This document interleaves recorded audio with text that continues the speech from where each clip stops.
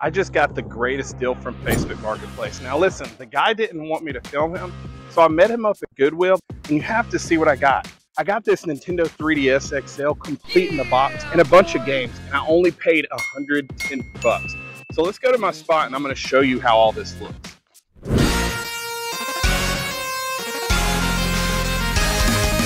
started with Wii Sports and it was only $2. Now he's gonna trade his way to the legendary Panzer Dragoon Saga. Wait guys, what about the budget? So if you recall in the last video, we only had $10 for the budget, but somehow I paid $110 for that 3DS lot. So it really doesn't make sense. So how did we get that exactly?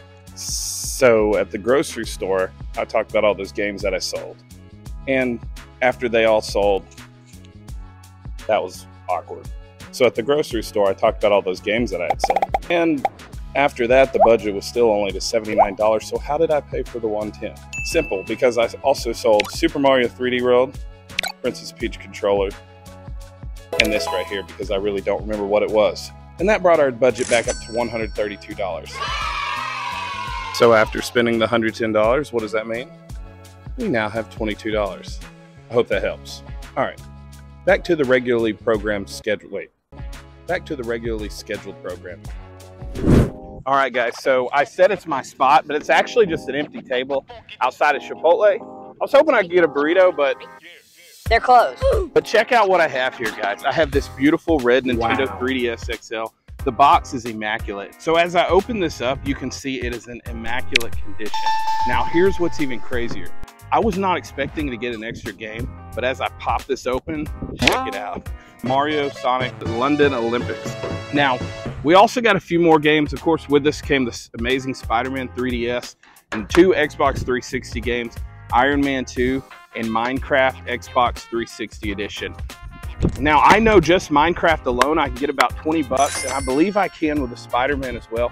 But with the 3DS, I know I can get it around $200. But I'm gonna tell you guys, I'm gonna be taking offers because I'm trying to move money and get some cash flow to get the Panzer Dragoon Saga. All right, guys, so since there was no burrito for me, we are headed to the K Roger, or you might know it as Kroger. I like to call it K Roger. And we're gonna get some groceries because it's probably, I'm sorry, I'm covering my face. Isn't that what you wanna see? No, probably not. But my family needs food, and it's probably not appropriate for me to, you know, eat burritos anyways. So I'm headed to go get some groceries so that my family can eat.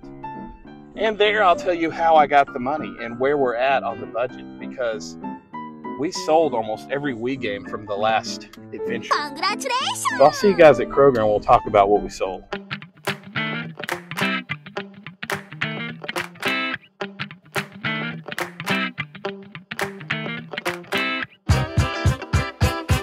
I haven't sold the Wii U or the Wii, but I sold a bunch of Wii games, which is pretty stinking awesome. And that fell. No, I'm talking about video games in the grocery store. So basically, I sold 2 Marios, Mario Galaxy 1 and 2. Then we sold something. It was something, but I don't remember what it was. Oh yeah, Zelda Twilight Princess. Oh yeah, that's right. That's what it was. Where's the D? Where's the D? Where's the D? Alright guys, and we also sold something. Oh yeah, we sold a Guitar Hero World Tour and Guitar Hero 3 Legends of Rock. And one more thing, I'm trying to remember what it was. Oh, Super Smash Bros. Brawl. So yeah, that's everything, guys. That's what we sold. Is that Brady? Brady, what's up, man? How you doing, man? Doing all right? All right. Yeah, just filming. I'm actually filming right now. So. Long time no see. Yeah, dude. Yeah, what, like a week ago? Yeah. So maybe 2 weeks. Who knows? Right. Yeah. I'm actually filming because I got a bunch of Wii stuff and Wii U stuff. What do you got? So I have a Wii complete in box. I do have the Wii Sports. I was selling it separately, Right. but you know, it just depends on what I can get for it. I mean, what would you do, like a bundle deal?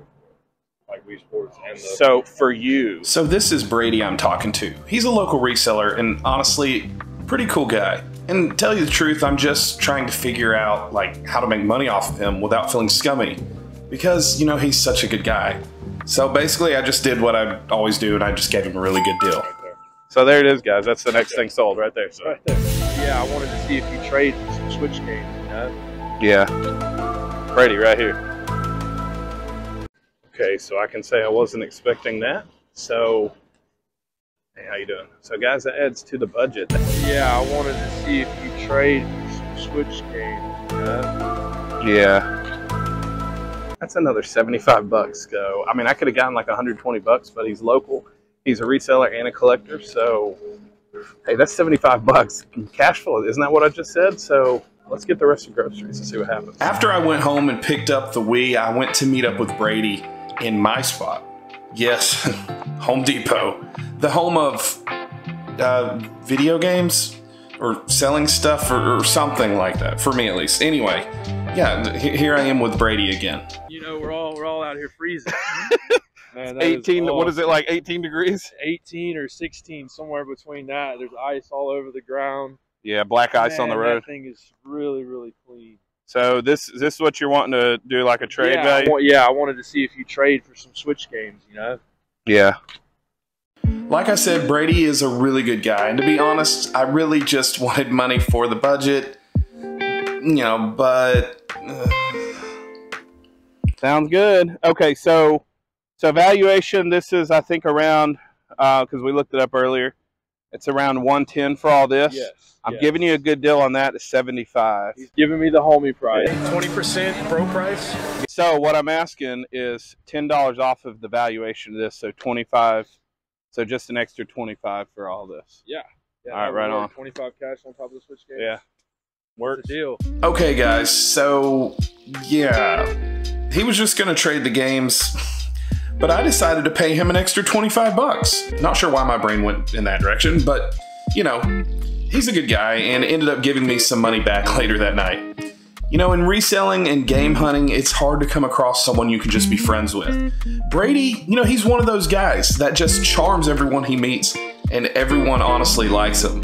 Sure, like anybody, he wants to make money, but he's always looking out for me, and I'm always down to do the same for him. So Brady, if you're watching this, thanks.